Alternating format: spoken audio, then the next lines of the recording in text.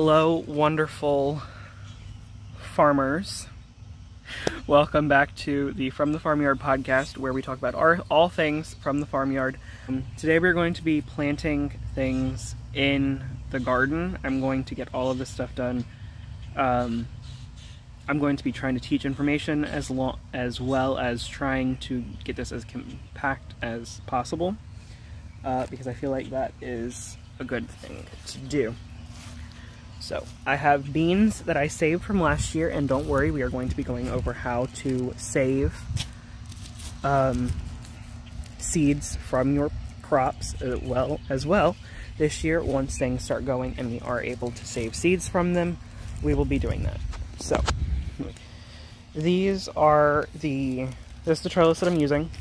I'm going to be putting one on every prong, and I'm doing that because it is easier, or when they start trellising, they need this to be able to start trellising.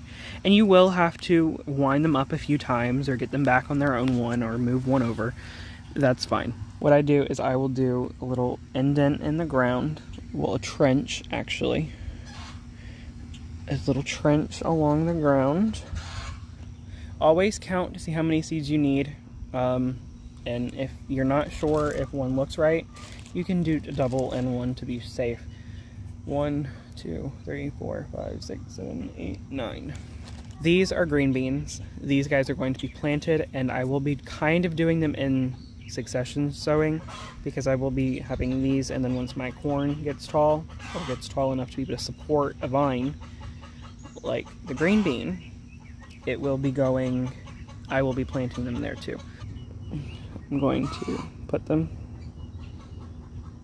there, and there, and there. Some of these are going to be off camera, I do know, but that'll be fine. As you can see, they're right there, up against, or right in front of a prong, but I'm just going to cover with not a bunch of soil, but cover with enough that it gives it some support when the roots come in, and then close them in from both sides. So when you are direct sowing anything, you need to also be aware that you are probably going to lose some to birds that are swooping down eating your crops. That is to be expected, just so you know. It is the time of year where birds are hunting for things, and things popping up is a great way for them to do that. But these guys should be fine. I think I did have problems with lima beans last year. I don't know what kept eating them, but whatever it was, loved it. A lima bean. But when you are direct sowing, you do need to be mindful of that you are probably going to lose some, and if you don't, kudos to you. I mean, that's a good thing. Some years are going to be harder on a gardener. Some years because of drought or flooding. Things like that are going to take a toll on how well your garden performs. This year, we are expecting it to get really hot where I am in Central Virginia. And I don't like it, but that's fine. I'm going to water extra, and that's the joy, I mean, living as modern as we do, that is a luxury that we have, where maybe drought won't necessarily kill something. I mean, it can still, like, burn it and maybe make your plants not produce as well. But I do have the option of watering. I do get shade in the morning until about like 10:30, 11, and then in the afternoon, my house is right here, so it will go behind it, and then it does get afternoon shade as well, so it gets morning and afternoon. But during the day, from like 10:30 or 11 to probably 5 or 6, it gets sun that entire time, which again is wonderful news, and that's what it needs. When a garden says full sun, it doesn't need 12 hours of sun a day. It needs 6 hours. 6 hours is what most things need. Okay, so we have 3 T-posts in for my arch trellis. I'm going to go about a foot away from the prong, dig a little hole, and just a little indent, like the first knuckle in your finger, drop it down, cover it up. Again, a foot off. We're gonna go right here. Dig down. Drop it in. It's a little bit deeper than the first knuckle, but it's gonna be fine. That is how I do my beans and my zucchini. I am going to plant a few more things with you guys. Okay, now I'm going to be planting 2 cucumbers. The straight 8 regular cucumbers. That's a sunflower. Mammoth Russian sunflower. And then Mexican sour gherkins. Let me go ahead and start with the straight 8s. That'll be what I start with. You are going to find different ways of planting. Each person's methods are going to be different. That I know. My methods of planting work for me and how I grow things. But how I grow things isn't going to work for somebody else necessarily. If you don't live where I live, or you're not doing things the way that I do, you don't have the same soil that I use, things like that. With this, I'm going to, let me show you guys. I think it's the smallest kiddie pool that you can get, and I have pieces of lattice that we got. What I'm going to do is do a little trench. Same thing I did before. I'm going to do a little trench on either side of where this lattice is. What I'm doing with this, because these are going to vine, once they get big enough, I'm going to attach them to this trellis. They are probably not going to stay, but it is also going to create a little bit of shade. They are bordered by 4 tomato walls, cattle panels with trellises, and then they are also bordered by my arch trellis, which is all going to be really full. This area should not get a lot of direct light once everything is grown, which cucumbers, they can struggle in the heat, so do keep that in mind, like I said. This is 58 days to harvest. I think I had some things that were a little bit less, but you know what, we're here now. So I'm going to do 6 seeds, 1 on each, 3 on each piece of lattice, and that's gonna have to be what works. If they don't come up, I will go back and re-sow. I'm going to do 3 on each side. I will attach them to the lattice once they start trellising and going out, but I feel like their vines are already going to be reaching for it anyways. Put another one down there, another one here, and another one down there. And again, same concept as before. You just cover it up. Make sure there's no big clumps, like that big clump that I just had. You didn't even see it. Don't make sure there's no big clumps in front of it so the seeds can actually sprout. Okie doke. Like I said, I'm here again with my Mexican sour gherkins. I'm going to do every 3rd prong with these. These will vine out more so from what I've seen. These have not actually grown well for me because the area that they were in, it was off. It was a poor area. You will find things that work best for you. If you have really tiny seeds, you don't want them buried deep, obviously, so I'm just going to do a little indent with my finger, put it down, a little indent just like that. I'm going to put one right there. That is the seed, and I'm just going to grab soil from a different area and cover it just like so. Do a little indent. It's not as big, there's just a clump there, but a little seed in there, and cover it on up. And then I'll move a couple prongs down. So I'm just going to break up any soil bits, do a little indent.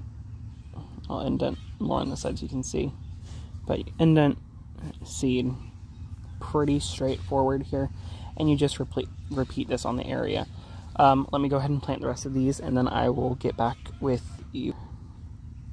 I will get back with you guys in just a moment to do the Mammoth Russian sunflowers, and then the, what else do I have left? And the zinnias.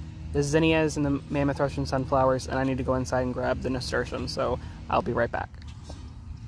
Oh, and while I am getting these out of the packet, more, 1, 2, 3.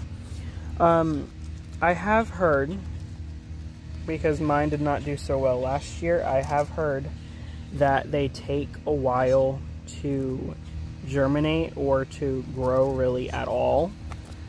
So if they do just stop growing, it's not because of you. They take a while, but then after that little short period of maybe 2 or 3 weeks, they shoot up and they'll be fine.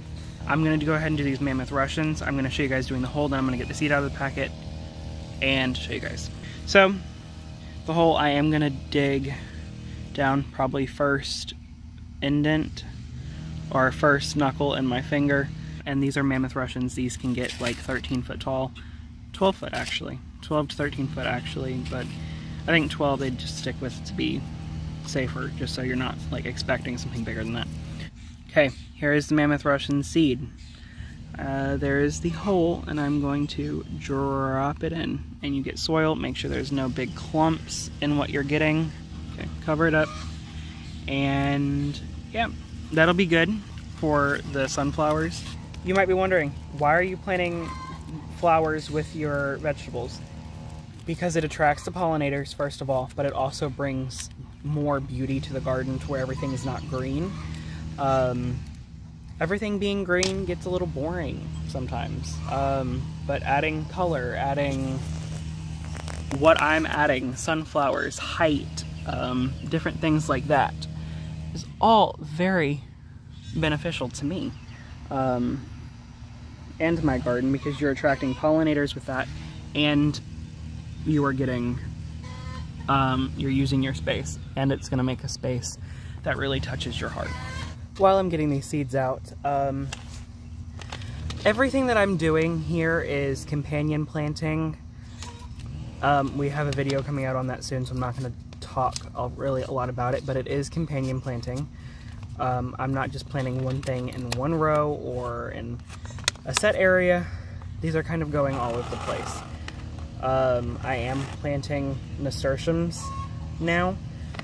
I have never grown nasturtiums, but I heard they're a good trap crop. We also have a video coming out on that, so if you are interested in that, stay tuned and subscribe to the channel and turn on notifications so you will be notified when we post a new video.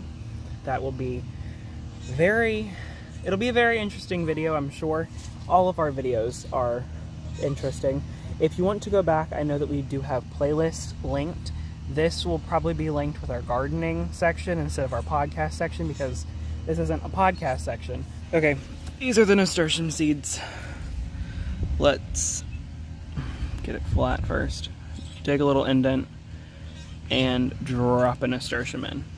You can see it, but what I'm doing is planting them next to my squash and zucchini, because I've heard that they are trap crops for the bugs. The bugs will eat these instead of the actual plant. I don't know, we're gonna try it. But I dug a little indent, you can see it. Drop a seed in there, and you cover it up. Really, all plantings like this, you need to really gauge the size of your seed to know what size hole that you're gonna do. And once you do that, gardening gets kind of easy. Once you grow things once or twice, you'll know. Like with my corn, last year, my first round of corn was not planted deep enough. So you will get the hang of that, of how deep things need to be. Some things are more forgiving than others. So when you are doing this, of course, you do stay mindful of where things are going, but also realize how big some things are going to get. Don't crowd 5 squash plants into 1 foot, or every foot 5 foot apart. You don't want to do that. They get much too large for them to be that close. It would stunt the ones on the middle, and the ones on the outside would kind of go crazy if given the opportunity. And if you do plant 5 like that, maybe pull out the second and the fourth one to give them more room. But you can do that, and if that's how you plant, where you plant 5, where you plant them really close together and you want them to be a little small, that's fine. I'm not telling you to change your ways of gardening. We're just here to tell you how things best work for us. And this is what works for me, how I'm gardening, how I plant things, and how I ultimately do my garden. I want to be producing a lot of food, but I also want to be growing something that is calming and is peaceful and is good for the garden, or good for the environment, good for the garden. Because think about this, if you had these things out, and I won't go too long on this, I know this is already getting longer. If you are doing things, if nature was doing it, what would happen is there would be flowers next to cucumbers or tomatoes. They would be growing together. They wouldn't be separated here or there or things like that. So I put things together, and that's how I enjoy doing things. If other people don't enjoy doing things, or you see that it's a waste of space, I'm not telling you to change your way of gardening. I just like doing things this way. We're not shaming anybody here. If you do garden like that, great. You found what works for you, and that's what works. I don't know how many zinnia seeds I'm going to use, but that seems sufficient enough. And these seeds are a decent size. You want to dig down, do a little hole, and put one in. I might put two in. Put two in, cover it up. I want these seeds to germinate, like, really bad. The hole is right here, and I'm going to actually drop probably 3 seeds in here, and that's it. And then you close it in with dirt, and that's how you do it. I'm back a few minutes later. All those zinnias are planted. I cannot wait to show you guys the garden tours that we are going to be doing on my channel, but also on this channel as well. We are going to be doing a few, not as many as what we're going to be doing on our own channels, but we will be doing them periodically on here just to give updates. But thank you guys for watching. And our goal here is to inspire people to garden, whether you're doing it the same way that we're doing it, or a completely different way, or in buckets or kiddie pools, or you're looking at some way to do it. You only have a small space. We're here for that. And if you have any questions, please do not be afraid to leave your comments, or to leave those questions in the comments below. We will answer them. If you want to email us, our email is linked below as always. If you want to message us on Instagram, that's fine too. We're doing this for you guys, to help you guys, but also to learn and grow as a community. And when we are doing this, we are trying to figure out different ways and how we can help the most people as possible.